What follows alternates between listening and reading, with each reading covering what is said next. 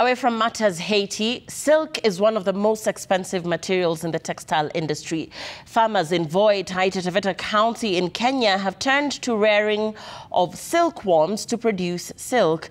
Citizen TV caught up with Wezesha Bado, a women's group comprising of silk farmers who through this venture have been able to diversify their income. In Taita Taveta County, a group of women are spinning airy silk yarn. So the silkworms, during the larva stage, feed on the castor leaf. So these are in the larva stage. Outside covering is a silkworm.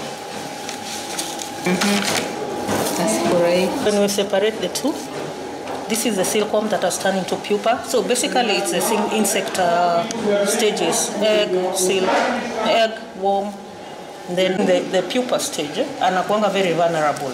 Lakini hapa ndio anatoa ile fiber. Sasa hiyo fiber inarudi inakuwa processed, inakuwa rahisi hivi. So we prepare a special kind of silk worm that is known as airy silkworm.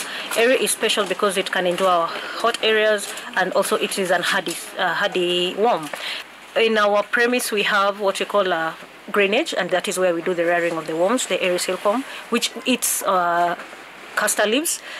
From that production, we get to our floss, and the floss is the one we give the women to spin for us. The looms make it possible for the women to earn a living and support their families. It is the incoming fast silk that which is widely sought. We can work with one designer or several others at a particular time. In terms of color, we dye it according to your own color, according to your own design, width, and also our minimums are very presentable. They're not like big factory minimums. The venture, according to Lucy Lau, an entrepreneur in the textile industry, is a sustainable community empowering textile initiative that bridges the economic gap for women.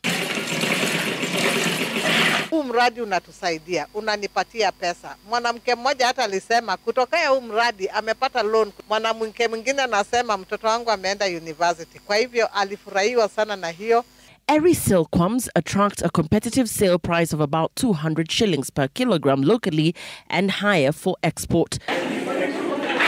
The Charka CTA Airy Silk Value Chain is a Wezesha Bado project in collaboration with the Indian High Commission in Kenya, which aims to create meaningful employment, address income insecurity, and promote climate action.